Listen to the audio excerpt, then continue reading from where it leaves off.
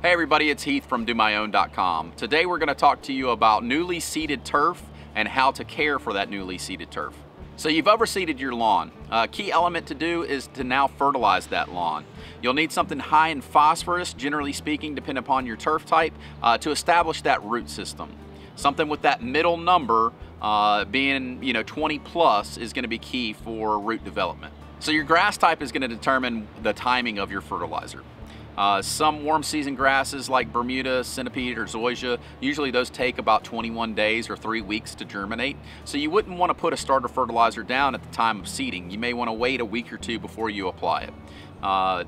With that being said, some cool season grasses like rye or fescue are going to germinate in 3 to 10 days. So it's not a bad idea to go ahead and put your seed and your fertilizer down at the same time. So once you've done your aeration and overseeding and you've applied your starter fertilizer, you need to pay attention to the fertilizer. Depending upon what starter fertilizer you've put down, you may have something that has 50% slow release, or you may have something that has no slow release. So depending upon that would determine your second application. If you've done something with a 50% slow release, that's going to release over about a 6 to 8 week period. If your starter fertilizer that you've put down has no slow release to it, then you would want to do another application about 4 weeks later. Once you've established the turf, you'll want to water every day until that grass is actually germinated. Make sure that you're only watering for short periods of time, 10 to 15 minutes, maybe once or twice a day, depending on your climate and your location.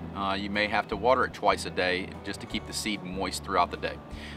You want to make sure that you're not doing it to the point of runoff. We don't want any soaking wet lawns, but we also want to make sure that there is a little bit of dry out period throughout the day as well. This will work for either overseeding lawns or establishing entire new turfs. Okay, now that you've established your turf and you see it starting to fill in, you can cut back on your watering habits a little bit. So if you were watering twice a day, maybe you can go back to once a day, or if you were watering once a day, you can go to once every other day.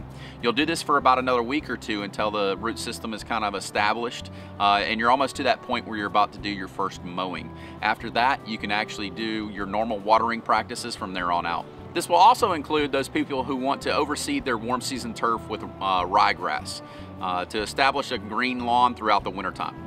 Another popular question we get asked is the mowing of your newly seeded turf. And that's going to depend greatly upon the type of turf that you're putting in and how long it takes to establish that turf.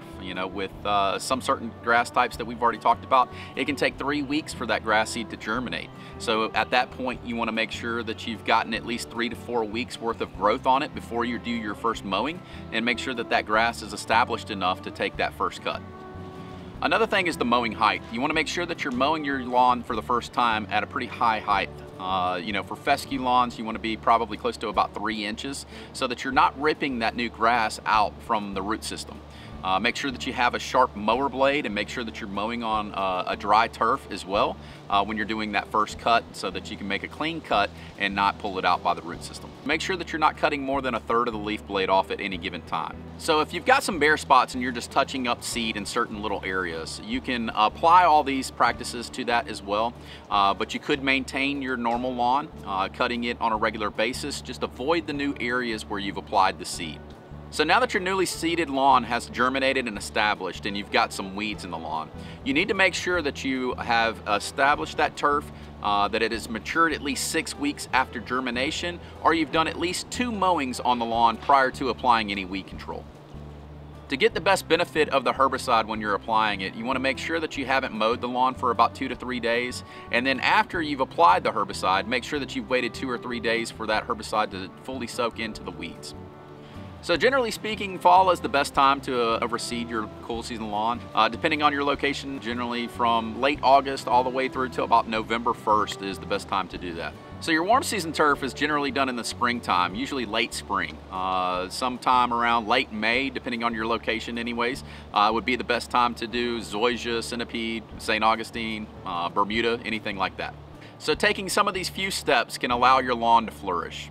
If you like this video, please click our subscribe button and check out our other videos.